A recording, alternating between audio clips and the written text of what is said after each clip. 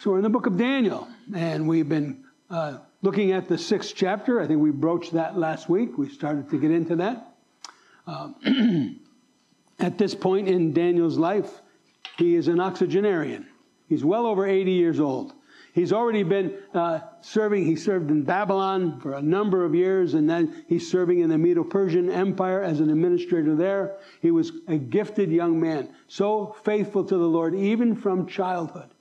And it's wonderful when you've walked with the Lord as a child. That's our prayer for all of the children here at the chapel, that they would never know a day that they haven't walked with the Lord. Wouldn't that be wonderful? It's such a blessing to be growing up in the... I don't know what that's like. I came to the Lord late in life. I can only imagine the difference it would have made in my life. But for those that do, it's wonderful.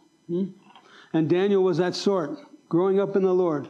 In chapter 6 of Daniel, in verse 1, it says that it pleased Darius to set over the kingdom 120 satraps to be over the whole realm. Now, I shared with you before, the principal leader, the most renowned leader in Persia, or the Medo-Persian Empire, was who?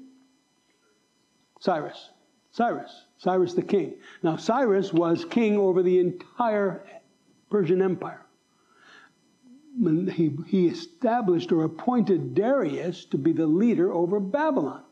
Remember, we looked at that last week, where later on in the text it says that Darius was appointed, chosen. Now, Darius in turn chose 123 leaders or administrators to administer in the kingdom of Babylon for him. There were 3 principal governors, one of which was Daniel. And then under each of them were 40 satraps or administrators, like regional governors, mayors, whatever you would like to call them. And they would report back to the governor. The 3 governors would report back to Darius. Darius was so impressed by this captive from Judah. And that's how some would refer to that Daniel. You know, that Daniel, that captive from Judah. Now, why would they say it that way? It was a slur. It was anti-Semitic. When did anti-Semitism begin? Back in Egypt. Aren't we glad it's dead now? Don't we wish? We can only wish that it will. It's going to die, isn't it? Yeah. But nonetheless, Daniel had so impressed Darius, the king in Babylon, with his integrity. What do you think their main function was as administrators, administering on behalf of the king in all of these different regions within Babylon?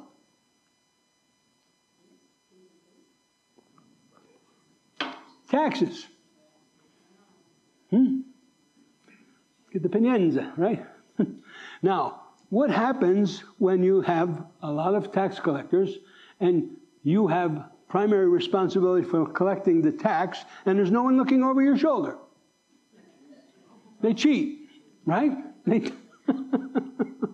And I think Daniel was of the sort you could never buy Daniel. No.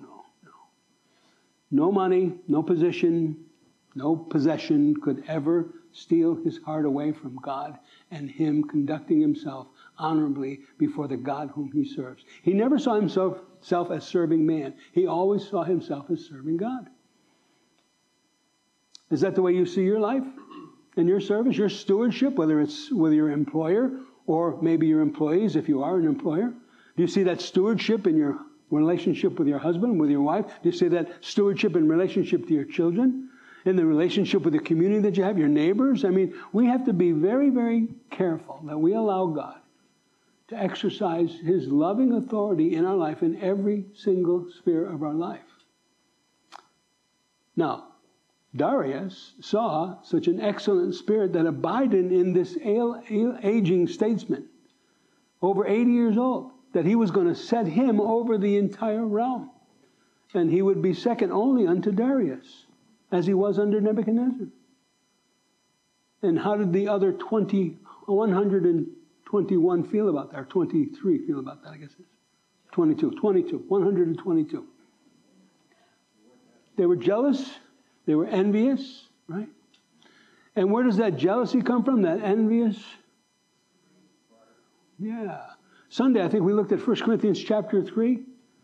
And Paul makes very clear that where that strife, envy, division, jealousy comes from is every evil thing, but it's carnality. They're acting carnal. Do you know a Christian can act carnal even though they're saved, they're born again? Is that true? How many of you have done that? You ever act carnal and you're saved? Oh, now you're all lying.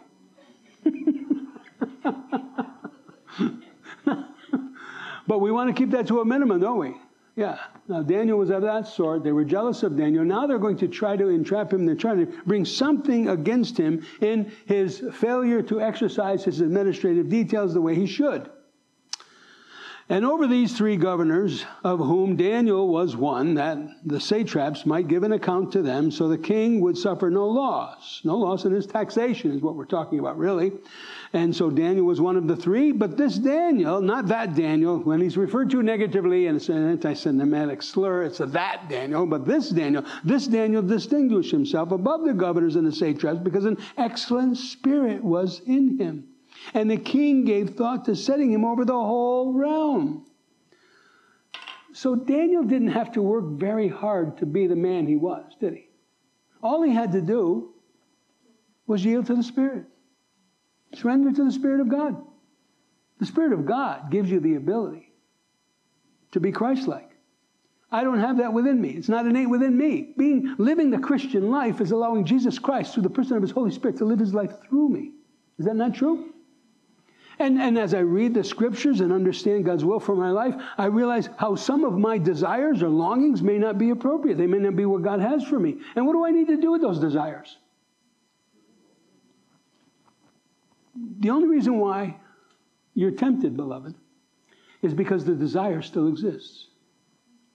If you allow the Holy Spirit to eliminate the desire, what happens to the temptation?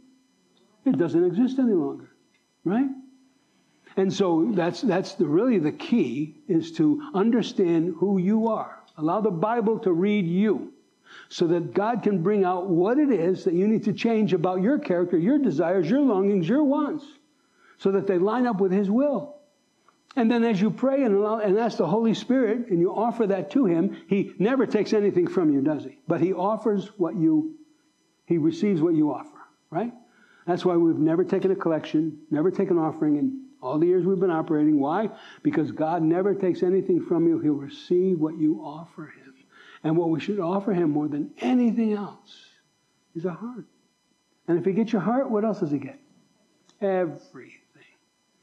Daniel's heart belonged to Jehovah, to the God of his fathers, Abraham, Isaac, and Jacob, without reservation.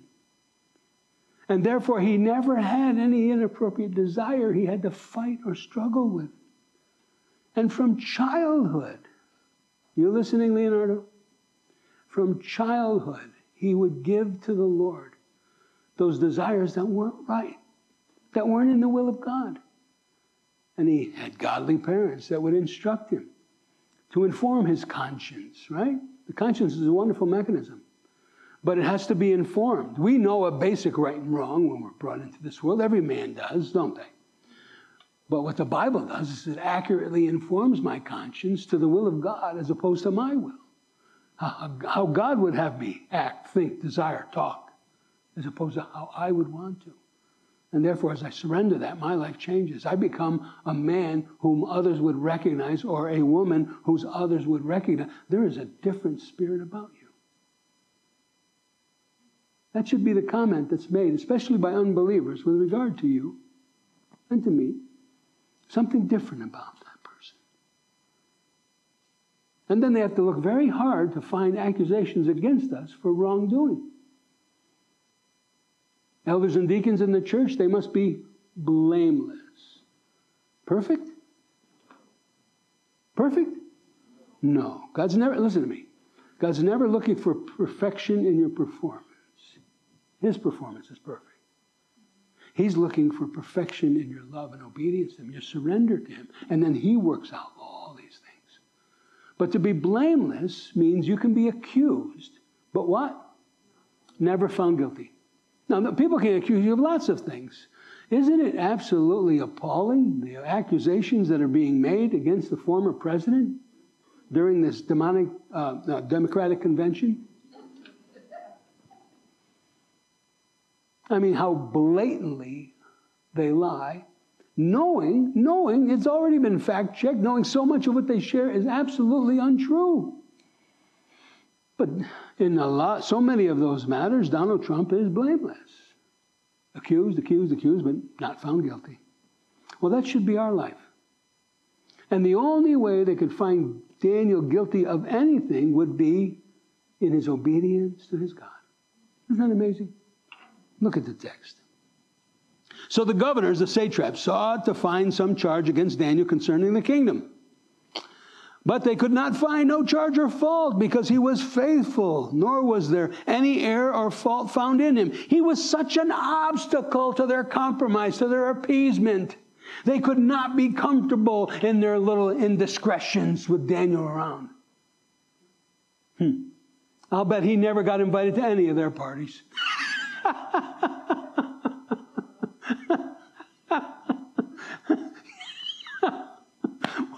Yeah. Behave, Pastor Brett. Okay, I will. Thank you, Lord.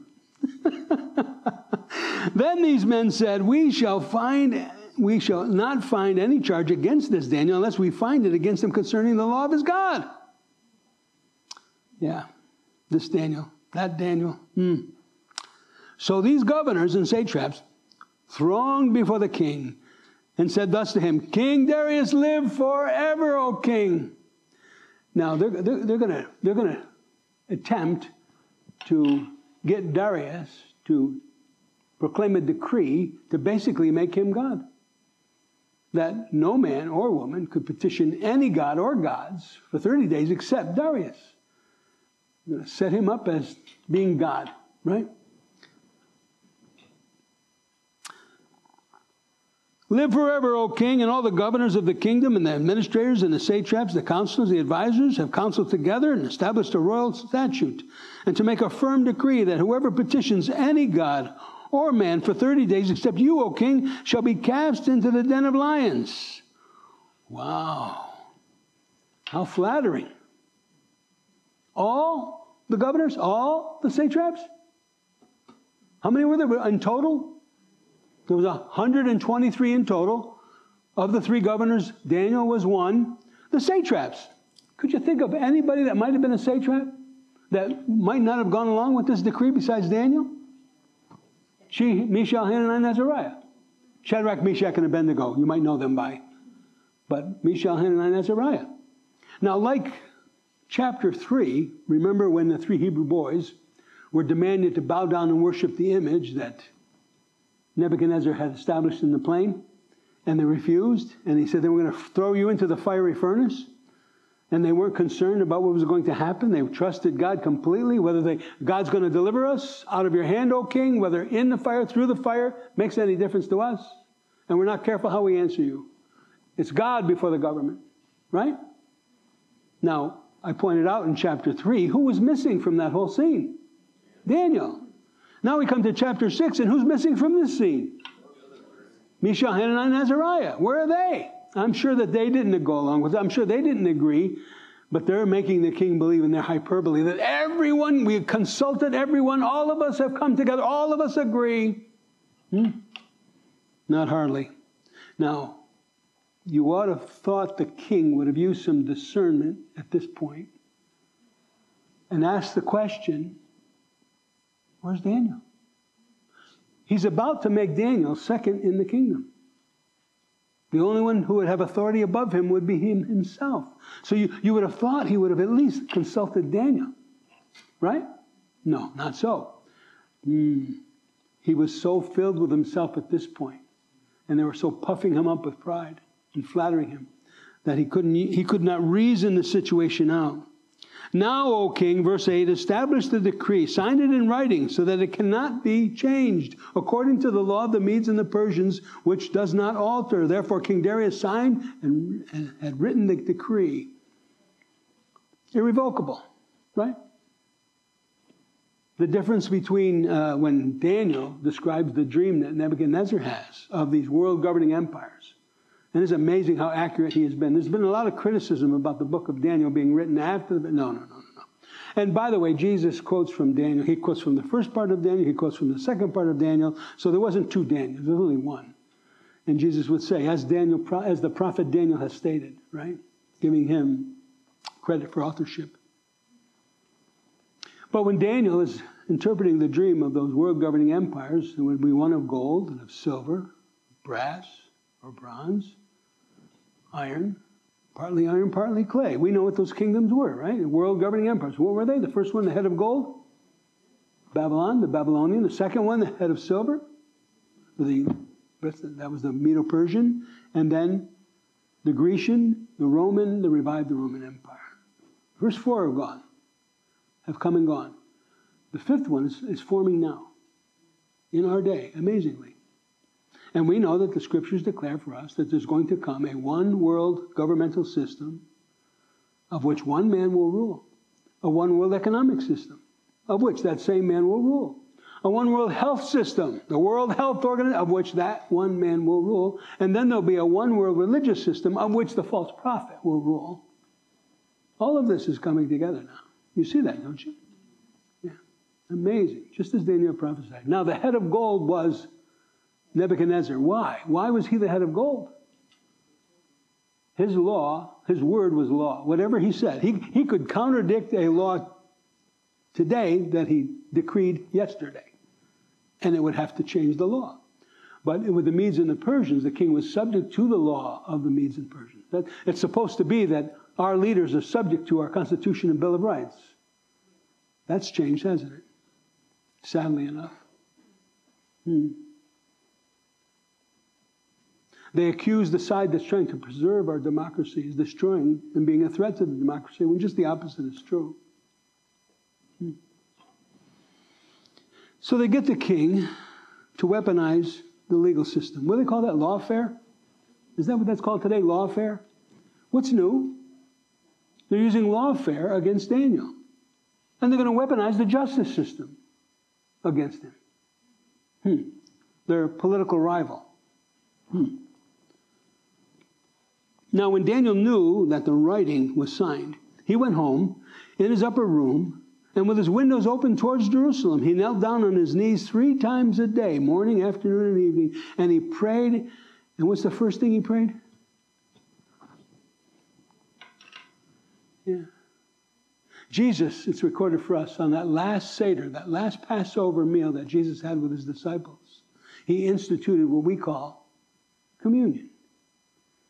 And he took the bread and he Eucharisteo, gave thanks. That's the Greek word, Eucharisteo. That's where we get the word Eucharist, right? And he took the cup and he Eucharisteo, he gave thanks. When we pray, the first thing we should do every time we pray is, first of all, thank God for all that he has done for us, that he has given us, but more importantly, for all that he is. That was Daniel's practice. And it tells us that Daniel prayed 3 times a day to his God, as was, this is the end of verse 10, as was his custom since, what's it say? Early days. Leo, you pray 3 times a day? How many times a day do you pray? 4. Oh my, you're better than a Daniel.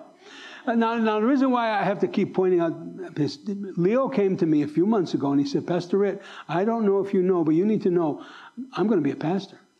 I said, okay, then you're a pastor in training here, and we're going to train you up. But 4 times a day, that's wonderful, Leo. Don't ever give up praying to God every single day, multiple times a day, right?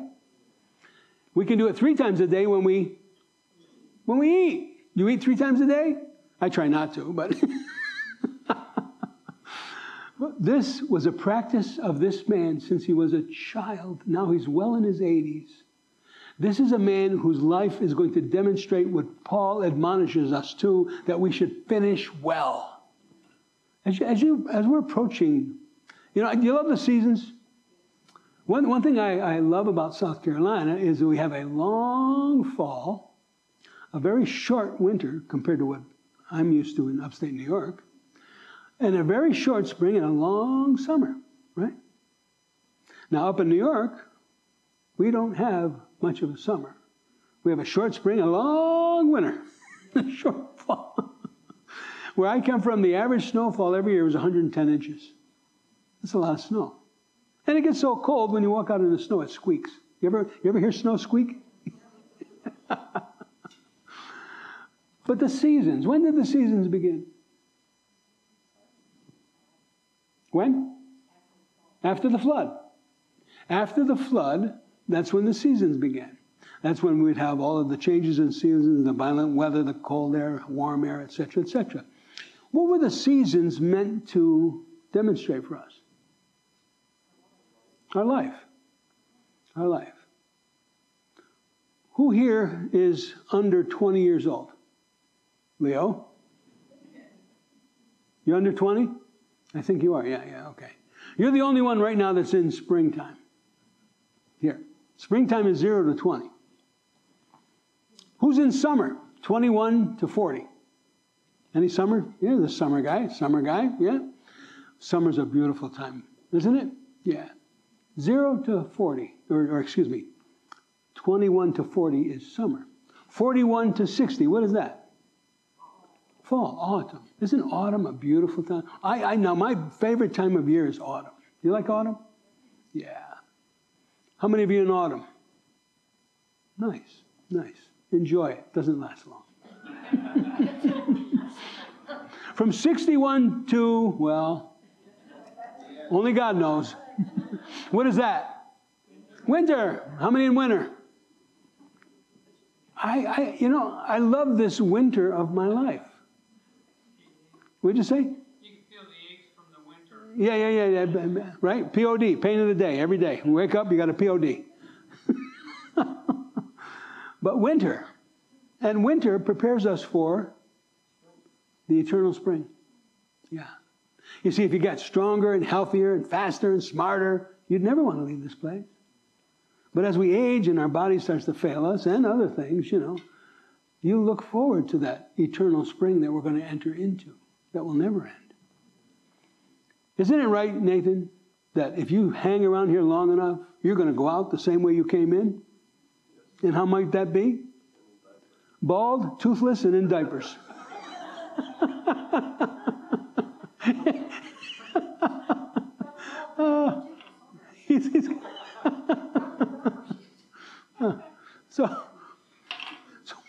So where am I going with all of this?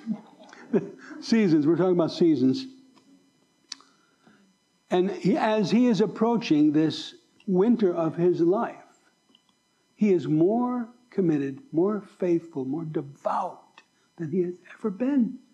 Isn't that wonderful?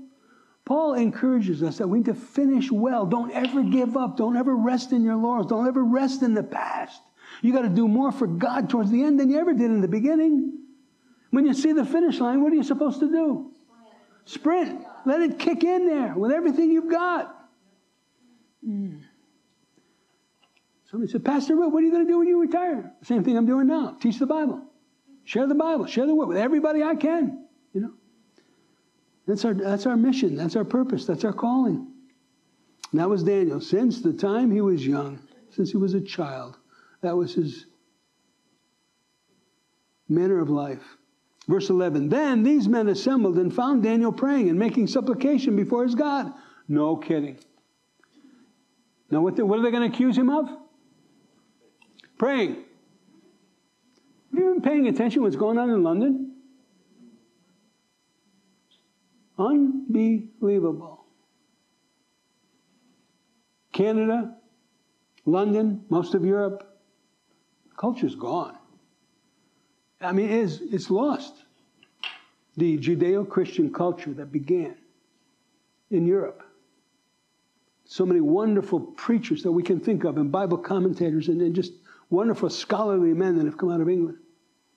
Dead spiritually. Canada, our neighbor to the dead. Listen, where England is, where Canada is, where Europe, that's where we're going. Make no mistake about it, but don't be in distress. Is he not still in control? The overarching theme of the entire book of Daniel is what? God's sovereignty. That God is sovereign over everything, over kings, pagan as they might be, over nations, over his own people. That God is sovereign over every situation. As Daniel and I and Nathan were talking last night, God is sovereign. Now, why has God allowed that to take place? Well, that's what you try to discover. You know, when difficult things come into our life, God has a purpose for them. Never to harm us, never to destroy us, never to hurt us, but to mature and perfect us, to grow us. And it's through those difficult seasons of life that we mature and grow. Anybody can go through the good times together, can't they? Yeah. Until they didn't have any more use for China Joe, right? Well, they escorted him off stage as quickly as they could, didn't they? And he's not going to return. Yeah. No, we don't want that kind of friend. No. So these men assembled. They found Daniel praying and making supplication to his God. And they went before the king, and they spoke concerning the king's decree. Have you not signed a decree that every man who petitions any god or man within 30 days, except you, O king, shall be cast into the den of lions? And the king answered and said, yep, I did. Yep, it's true. According to the law of the Medes and the Persians, what does not alter? Yep, I did. Now, he's at this point, he still hasn't caught on. The entrapment, right? And make no mistake about it, he loves Daniel. He doesn't want to do what he has to do by law. So they answered and said before the king that Daniel, who was one of the captives from Judah, you know, that Jew, does not show due regard for you, O king, or for the decree that you had signed, but makes his petition 3 times a day. Now, very soon we're going to all have to ask ourselves, who are we going to honor and obey, God or the government? It's easy to answer that question right here, assembled in the sanctuary. If the FBI was knocking on the door, confiscating all of your electronics to prove beyond a shadow of a doubt you're a domestic terrorist. And how do they determine domestic terrorists today? First of all, you're pro-life. Pro-life. Secondly, you're anti-alphabet people. You know the alphabet people? LGBTQ. Thirdly, God bless you, you're a Christian. Fourthly, you support Israel. You're a Zionist. Are you Zionist Christians? Yes. What does it mean to be a Zionist Christian? God gave them the right to the land. From the Mediterranean to the Euphrates. They only possess 10% of what God gave them. In the millennium, they're going to have it all. They're going to take possession of 100% of what God had decreed. But we are Zionist Christians because we believe God gave them the right to the land. He decreed it, right? All of that coupled together makes you a domestic terrorist in the eyes of our government. If they cause you, demand you, recant and turn from Jesus and deny him or be thrown in jail. What are you going to do? Now, listen, that's a question we should consider because it's getting that crazy out there. And the local law enforcement in our area know that Pastor Darren and Christy are very, very active and leaders in the pro-life movement. You don't have to come to many services or listening to but a handful of messages to know how pro-Zionist, pro-Israel we are. And we would never, ever, ever perform a same-sex marriage, nor would I ever attend one. Because marriage is a sacred institution, a sacrament that God has established. But all of that makes me an enemy, and you, of the state. You understand that? Now all of a sudden Daniel wakes up, he's an enemy of the state. Because he's violated a decree, an ungodly, unrighteous decree. And now they bring it to the king's attention. And so they answered and said before the king, that Daniel, that one of the captives of Judah, does not show regard to you, O king, for the decree that you have signed, but makes his petition 3 times a day. And the king, when he heard these things, was greatly displeased with himself. And he set his heart on Daniel to deliver him. He said, oh, what kind of an idiot can I be? You ever say that to yourself? Never? I hate to recall how many times I've said that to myself. You idiot. How could you choose mint chocolate chip ice cream? It's an abomination. My wife loves it. I can't stand it. No, but there are many times, and here, the king finally wakes up to what's happened, what's taken place. He's been played the fool. He was greatly displeased with himself. And not only himself, how did he feel about those men that did this to him? Oh, yeah, we'll find out in a minute. And he set his heart on Daniel to deliver him. And he labored till the going down of the sun to deliver him. There's got to be a way. There's got to be a way. Bring all of my lawyers. Get my legal team in here now. We need to find a way. Look at the extent that they went to try to prosecute our former president. Unbelievable. Grasping at straws. But here the king was doing just the opposite to try to save a friend, not to condemn a friend. The last thing he wanted to do was to cast Daniel in that den of lions. Make no mistake about it. Who is the true king? Jesus. And listen to me. We are entering the den of lions in this world, in this culture, at this time. If you understand eschatology and you understand Bible prophecy, we are entering into the lion's den.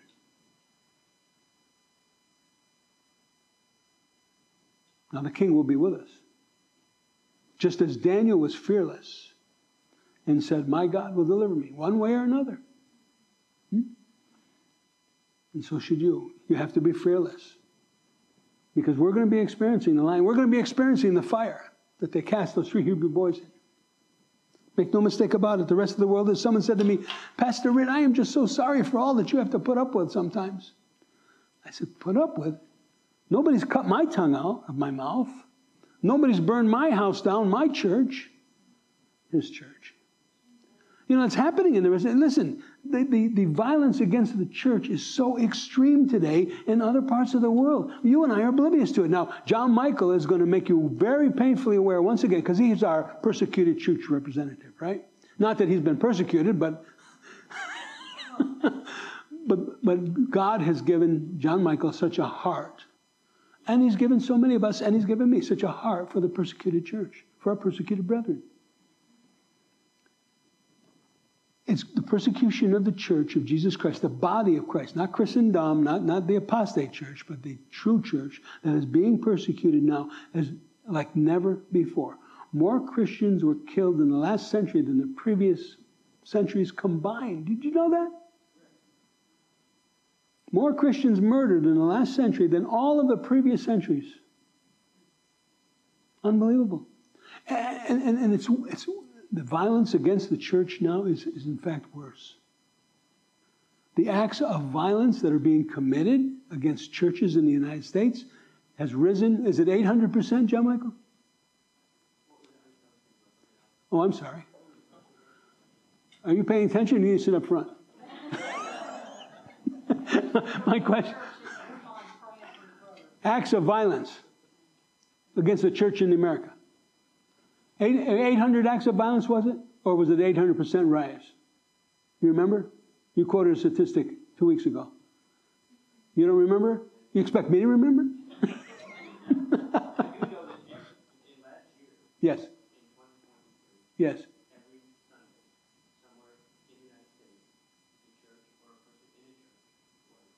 Yes. Yes. Yes. Yeah. These. It's okay. Why? Why is it okay? Because God's in control and we share in His suffering. Romans 8. What does it say? We are like lambs being led to the slaughter daily. Daily. If they persecuted Him, if they maligned Him, if they mocked Him, if they scorned Him, then what would we expect that they would do to us? But then we can be absolutely confident in that all things work together for good. For those who love God are called according to His purposes. What happened to the early reformers will be child's play in comparison to what's going to be happening in the future. Because my Bible tells me that. I read it, and I believe it. That they will overcome. And how do we overcome? By the blood of the Lamb, by the word of our testimony, and we did not love our life to the end. It means that we weren't trying to preserve our life here at all costs, but for living for Jesus no matter what the cost. Isn't that wonderful? Yeah, that was Daniel. Yes, it was. So the king tried to deliver Daniel. Verse 3, then these men approached the king and said to the king, know, O king, that it is the law of the Medes and the Persians that no decree or statute which the king establishes may be changed. When are you going to put this man in jail? When are you going to throw him into the lion's den? And so the king gave the command, and they brought Daniel and cast him into the den of lions. But the king spoke, saying to Daniel, your God whom you serve continually, he will deliver you. Didn't he know about executive order? Executive fiat. I mean, he just write an executive order. That's what they do today when they go around the government, right? Wait a minute. What was the decree? That nobody for 30 days could petition any other God, any person other than, and what did he just do? He's petitioning God. God's got such a wonderful sense of humor, doesn't he? Here he's got the king petitioning him to deliver Daniel from his decree that he established, that they could only petition him. I find this hilarious. And so the king gave the command, and they brought Daniel and cast him into the den of the lions. But the king spoke, saying to Daniel, your God whom you serve continually, he will deliver you. And then a stone was brought and laid on the mouth of the lions of the den, and the king sealed it with his own signet ring, with the signets of the lords. You know, the other two governors, they put their signet ring on there. This guy's not getting away. That the purpose concerning Daniel might not be changed. They wanted him to be cat food. Right? Yeah. But God had another plan. Isn't it wonderful? And God intervenes miraculously. Yeah. I haven't seen that video that you sent out yet. I'm looking forward to viewing that. About all these miracles and signs and wonders that God's doing among the Jews right now. Speak loud. They really bring them back to see what God has done, what he prophesied, and what he's already done. And then they witness. It's really great. Yeah, praise God. Yeah, view it and then have Darren distribute it out to the body.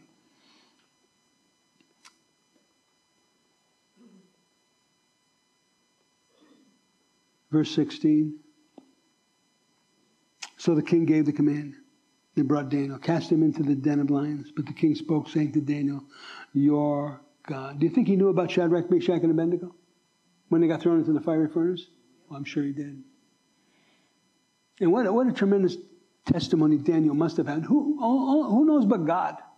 All of the miraculous things that God must have done on this man's behalf.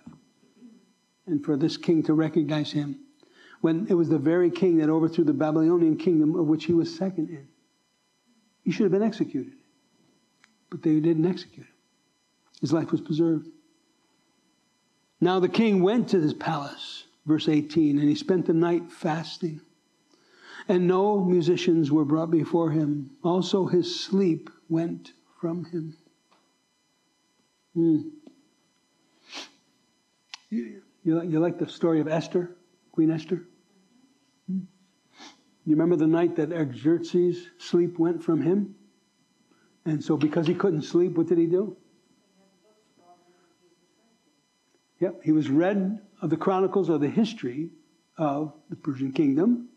And it came to light that he just so happened to be listening to the librarian share on a historical event of his preservation from the men who were plotting his death. And who had revealed all of this so the king could be preserved? Mordecai. Just what a coincidence of all of the volumes of material that the librarian could have been reading from. Just so happens, preparing Artaxerxes for everything that was going to transpire the next day. You know that story. God, listen, God is faithful always and forever.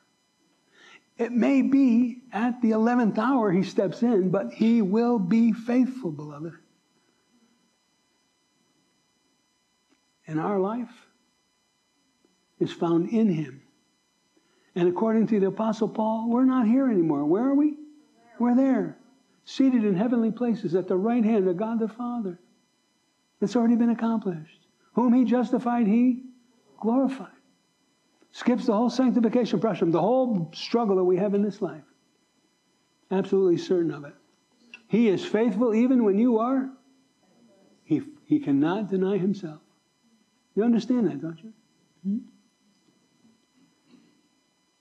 And when the king arose very early in the morning, and he went in haste to the den of lions, and when he came to the den, he cried out with a lamenting voice to Daniel. Now, how do you think he cried out?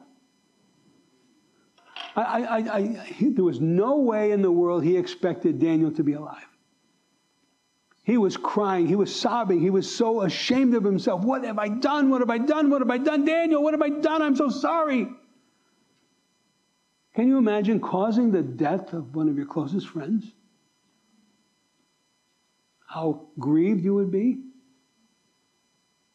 How angst? You'd be out of your mind with grief. Now that's how he approached the den. Understand that. This lamenting in the Hebrew, our English translation doesn't do it justice. He was out of his mind with grief and sorrow and repentance over causing the death of this man that he loved so much and he respected. And that's what he believed. The king rose very early in the morning, and he went in haste to the den of lions. And when he came to the den, he cried out with a lamenting voice to Daniel. The king spoke, saying to Daniel, Daniel, servant of the living God, has your God, whom you serve continually, been able to deliver you from the lions? Now, I don't think he believed it for one moment. Do you? No. You believe you're going to be what? You're going to jump off this earth. Is that what you tell me? That suddenly one day, at a moment in time, in the twinkling of an eye, you're going to go from mortal to immortality. You're going to go from being here to being there? You really believe that? With all my heart. All my heart. One day, beloved, we're going to reach the vanishing point. Like Enoch. Enoch walked with God so closely and surrendered in obedience to his will. And one day he walked so close to God that he was no more. I'm looking forward to that day, aren't you? Hallelujah. Yes, the God whom you serve continually has been able to deliver you from the lions. Then Daniel said to the king, O king, live forever, O king. Who said that previously? Yeah. Did they mean it? No. Hypocrites.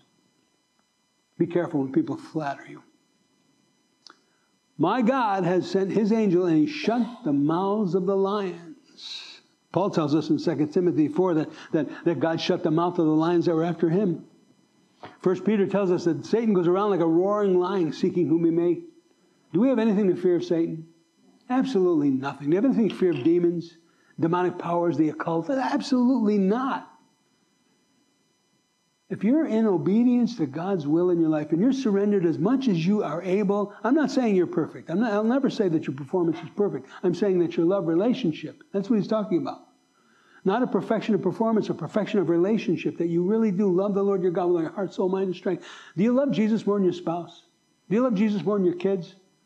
More than your grandkids? More than your pastor? Of course you do. If you love Jesus more than anything else in this world, you're rapture ready. You have nothing to fear whatsoever. Satan materialized himself in a man's room one night. It's all recorded for us. Do you know who that was? Martin Luther, the father of the Reformation. Not Martin Luther, the father of the Civil Rights Movement, but Martin Luther, the father of the Reformation. He was in his study, and he wanted to interpret the Latin Bible into the common language so that everybody could enjoy the Word of God, right? But as he's in his study working away, he feels a presence, a haunting presence in his room. And he looks over, and there's Satan manifest, all alone, in the dark, working under a candle lamp. And there's Satan. Now, how do you think Satan had appeared? As what? As an angel? No, I don't think. No. He appears as an angel of light when he's deceiving you or seducing you. He wanted to put fear in him. He wanted to frighten him. He wanted to terrorize him.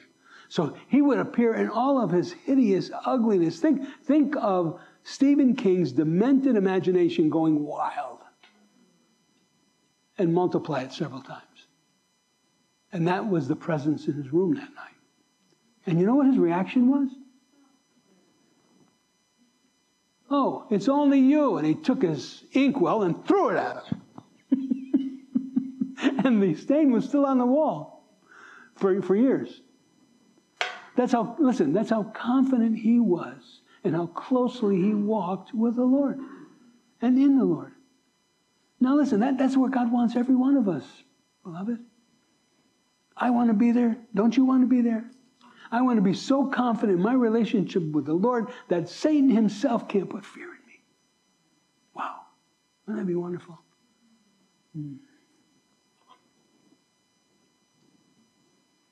Yes, my God whom I serve has shut the lions' mouths.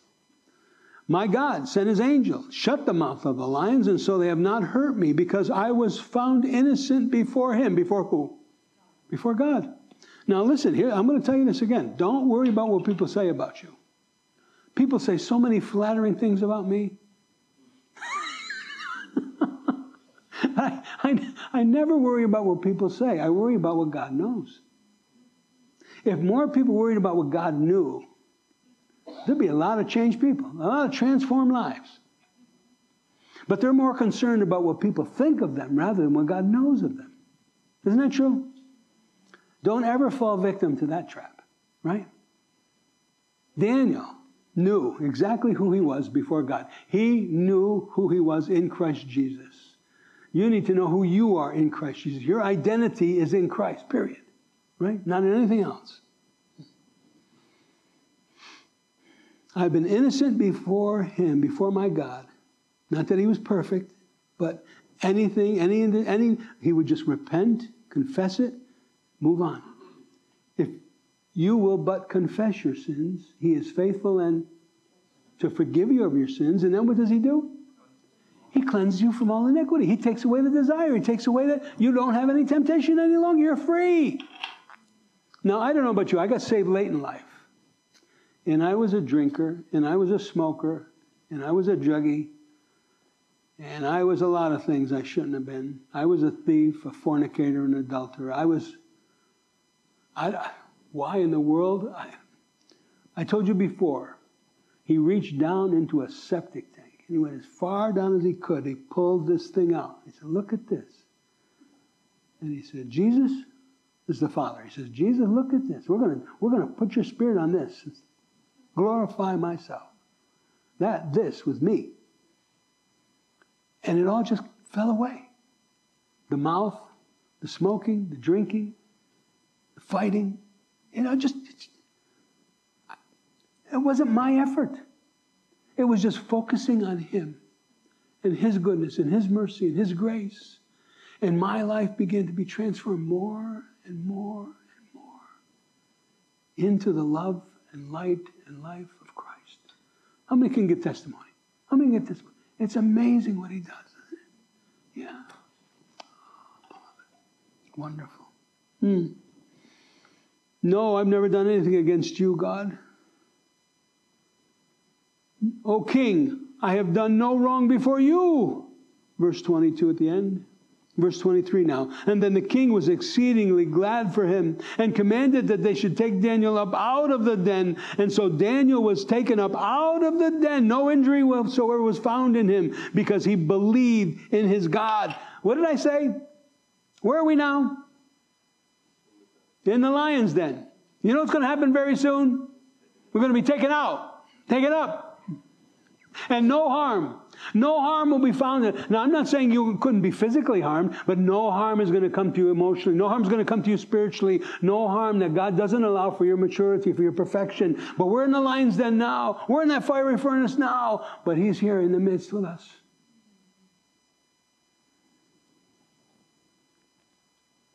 Beloved, it's a very, very small remnant.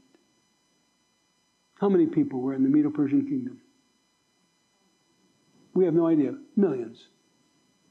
Millions. And how many Daniels were there? One. How many people in the pre-Diluvian world? Before the flood? Somewhere around 3 million. No. 3 billion. 3 billion. And how many were saved? 8. The Bible calls that a few. You know, when the Bible talks about it, he said, and a few were saved, a few were the 8. Right? All the apostles were martyred, save one. One. Beloved, it's always just a remnant. Never been anything more than a remnant. Sunday we talked about the 20-80 rule, right? 20% of the church provides 80% of the budget. No, we didn't even get to that part. That's only 2%. But 20% of the church provides 80% of the budget. And I shared with you on Sunday that if that 80% left, it would have no effect on our bottom line. If the 20% that provides the 80% left, what would we have to do? Lock the doors. Put a for sale sign up. Remnant.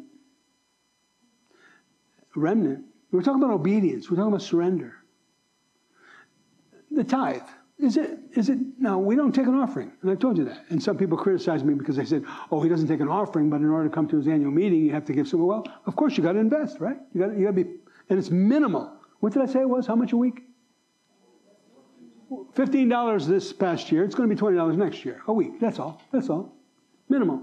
But let me ask you a question. The tithe, is that optional or mandatory? Baptism, optional or mandatory? It's a command. God commands you to be baptized, right?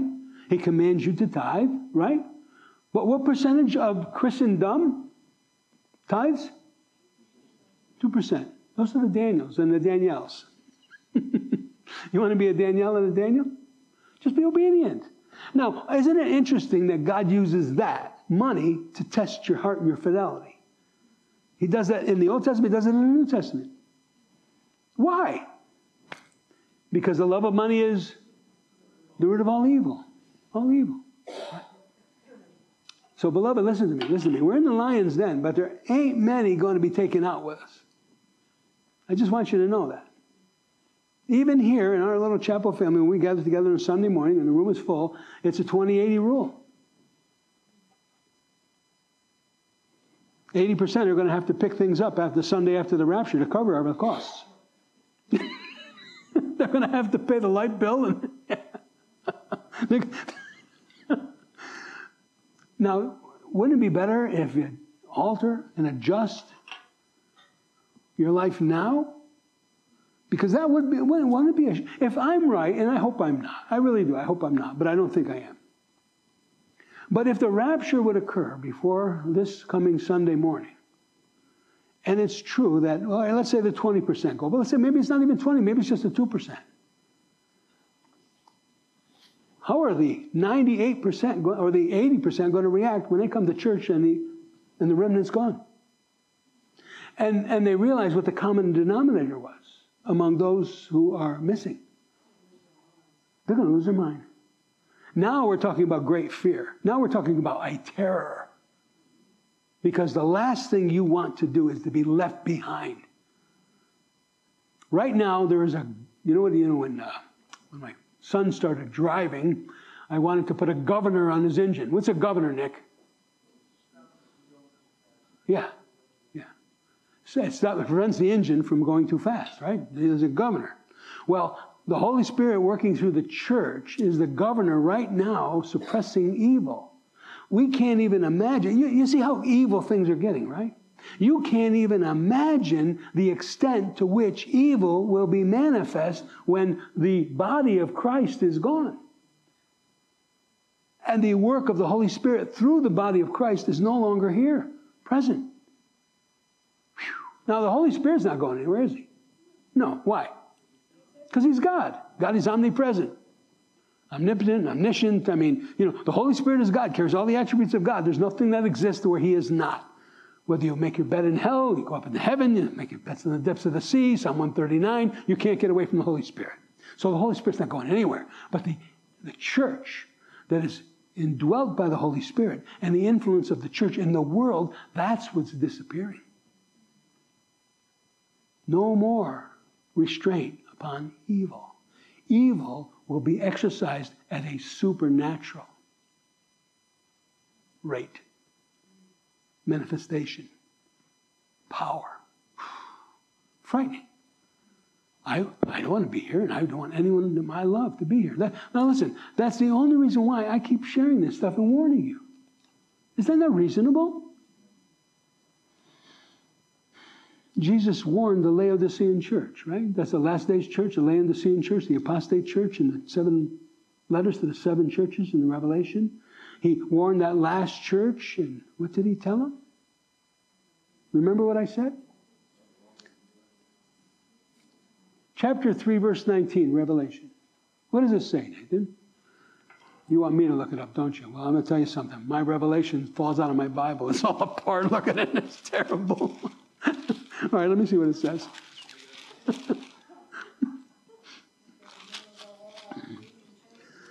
Yeah. This is Jesus' words. As many as I love, and that's the word phileo, I have a brotherly affection for. I rebuke, right? What's that word rebuke mean? Here in the Greek text, it means I'm going to point out your errors or your faults. And I chasten. What does that chasten mean? I'm going to punish you. So as many as I love, I'm going to point out your errors. And how does he do that? Through the word of God. And then I'm going to chasten you. I'm going to punish you. Therefore, be zealous and repent. So he's saying, now, let this move you passionately, emotionally, spiritually, to repent and change your life. Now, that's the only reason why I keep bringing this stuff up. Somebody said, why do you harp on this? Why do you bring up the negative? Because I don't want to see anybody left behind. I want to stir you up. I want to scare you so you don't want to be left behind. But I want to tell you, if you're not in obedience to God on those very basic things that he commands us to do, why would you expect that he's going to rapture you? The rapture and salvation are not synonymous. Every Christian is indwelt with the Holy Spirit. Not every Christian is raptured. Now, anybody that told you that lied to you. That's not the Bible. The Bible doesn't say that. The Bible tells me there is an innumerable number of Gentiles of every tribe, nation, people, and tongue who go through the tribulation period. Now, wait a minute, how can that be? Because in the tribulation period, the 70th seven of Daniel begins where God is working primarily among the Jew, and the Gentile church is over. The fullness of the Gentiles is done. The Gentile church is gone. How could that possibly be? If God is working to save Jews now and not Gentiles, how could that be? They went into the tribulation saved, is my suggestion, but not completely surrendered. One disciple was a traitor and hung himself. 11 were martyred, or 10 were martyred. One died of natural causes. You have to ask yourself, why? Why? Why? Why the disparity? We discover that John risked his life by staying at the cross with Jesus and the women, while the others ran for their life. I'm going to preserve my life here no matter what, rather than living for Jesus no matter what the cost. John said, no, it's not about my life, it's about his. And so John was proven faithful at the cross. The others had to be proven faithful in martyrdom. Now, it wasn't their faith, it was the faith that God had given them. But I want to suggest to you that God shows everyone the measure of saving faith he's given them before they leave here.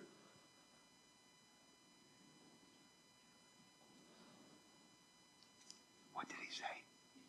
I couldn't hear him. Oh. What do you want me to say what I said? Yeah. I just said that but God used Absolutely he did. Absolutely. And what's God going to do with these tribulation saints? He's going to use them to be a witness. Now, I just want to tell you, I have a preference. I want my life to be the witness now and not then. Okay? I just want a seat in the balcony, and I don't even want to see what's going on down here. Right? Read again. Finish the text. Where are we? Daniel 6. Thank you. And the king gave the command, and they brought those men who had accused Daniel, and they cast them into the den of the lions. Them, their children, and their wives, and the lions overpowered them and broke all their bones in pieces before they ever came to the bottom of the den. Now, again, I don't think it was all these satraps and all, but it was the leaders. Abiram, Nathan, and Dathan. Who were they? Abiram, Nathan, and Dathan. You know who they were. Come on, you know who they were. All right, these were the rebel rousers. These were the men in Israel who came against Moses and Aaron, saying, Moses, you take too much upon yourself. Moses, who do you think you are? Who? You think you're God? We hear from Jesus too. We hear from God too. You know, everybody wants to be a priest unto themselves, right? And especially in today's, everybody's a prophet. Get on YouTube. That's crazy. And so Moses, the humblest man that ever lived, he said, look. Everybody who's on the Lord's side, come on over here with Aaron and I. Everybody who's following Dathan, Abiram, Nathan, you go over there. 250 princes of renown in Israel. You would never have caused anyone in Israel to believe they were anything other than princes of renown. And Moses said, God, you decide. And what did God do? He opened up the earth and he swallowed up all of them and their wives and their little ones. And there's only one thing he preserved. What was that? The censers. Every one of them, he said, take a golden censer, put incense in it, which represents a prayer unto God, and offer them to God. God saved the censers because they were consecrated, but their lives weren't. The church today wants to be cool, not consecrated. The church today wants to be hip and holy, not holy. Is that not true? Oh, everybody loves the cool and the hip church. They don't want the consecrated and the holy church. Why? Because it's an obstacle to their comfort. Daniel was an obstacle to their comfort, to their compromise, to their appeasement, to their carnality. And so should you be, beloved, in a loving way. I try to be. Jake was visiting with Daniel in the hospital. Everybody knows who Jake is, right? Jake's a nurse, and so the nurse was having trouble. And he said, hey, I'll do that. You know, I stick people all the time. And I said, I couldn't do that, but I stick people all the time with the Word of God. He looked, he said, yeah, you do. Finish the text, okay. So he threw them in. They got destroyed by the lions, the very lion. Isn't that amazing? That's exactly what Satan is doing. He gets these people to compromise and appease him and do his bidding. And then eventually he turns on them and destroys them. That's all he is. Delilah and Samson. Samson and Delilah thought he could dance with this daughter of the devil without harming himself. Satan's desire is to destroy every human being, period. Why? Because he created in the image of God and God loves every one of them. The general love of God is spread to all mankind. But aren't we glad for that specific love of God and grace? Oh, thank you, Jesus, for sovereign grace. But make no mistake, the very men who thought they were going to entrap Daniel, and Daniel would be eaten by the lions, Satan turned on them and destroyed them. That's what Satan is going to do with this crazy, socialist, Marxist revolution that's going on in our country today. Stay close to Jesus. You got nothing to worry about. Then King Darius wrote another proclamation. Okay, good king. To all peoples, nations, languages who dwell upon all the earth, peace be multiplied unto you. I make a decree that every dominion of my kingdom, men must tremble and fear before the God of Daniel. They don't now, do they? Do men fear and tremble before the God of Daniel? Oh, but they're going too soon. They're going to hide themselves in the clefts of the rocks. because of the wrath of God that's going to be poured out upon this world. They may not fear him now, but they will. Every knee will bow. Every knee will confess that Jesus is Lord. After that, some he will be Savior, others he will be Judge. For he is the living God, the one true God, steadfast forever. His kingdom is the one that shall not be destroyed. His dominion shall endure to the end. He delivers and rescues, and he works signs and wonders in heaven and on the earth. Who has delivered Daniel from the power of the lions? Has he delivered you from the power of the lions? Yes, he has. Listen to me. The greatest miracle that Christ has performed that you're aware of is your salvation. Every salvation is a miracle. The transformed life, it's a miracle. It's by the power of God. You would never come to God, least he draw you. You see, he transforms our life. He changes our life. And so this Daniel, not that Daniel, but this Daniel prospered in the realm of Darius and in the reign of Cyrus the Persian. Ragmag, the chief of the counselors. That's where the cult of Daniel, in a positive sense, the cult of Daniel, that's where these magi came from, out of that understanding that Daniel brought in Babylon when the magi came from the east to worship the Christ child. They got that understanding from Daniel. He was an influencer, wasn't he? Did he influence all of the kingdom? No. But he influenced some of the kingdom. And listen, every one of us, we're called to be influencers. If God uses you to transform one life, it's all worth it, isn't it? But he wants to use you to transform more than one. Not just your life, but a lot of other folks as well. Be bold, beloved. Time's running out. And our service is over. But very soon, this church age is going to be over. The fullness of the Gentiles, when it ends, God will no longer be working predominantly among the Gentile world, but once again, the 70th seven of Daniel, that last chapter, we'll get to that when we get into chapter 9, will begin to tick off, and the last 7 years of human history in this world, in this age, as we know it, will begin. And it's a very short 7 years. Thank God it's a short 7 years.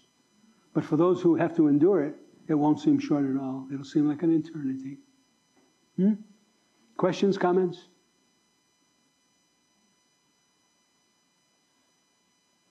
Yes. One thing about David being one of the rat bags was that was a hereditary group of men. Yes. The only way to get in there was if you had the right bloodline. Yeah. It doesn't take a Jew to put him over all those guys. Yeah. That Daniel, one of the captivities of Judah, you know. Yeah, you're right. Yeah.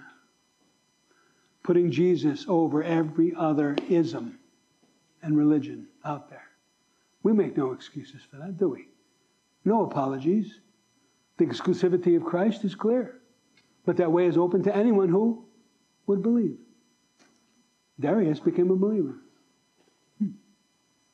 Through the influence of one man. How many people become believers through your influence? Through your godliness. Through your complete surrender to God. No matter what. Yeah. Let's pray.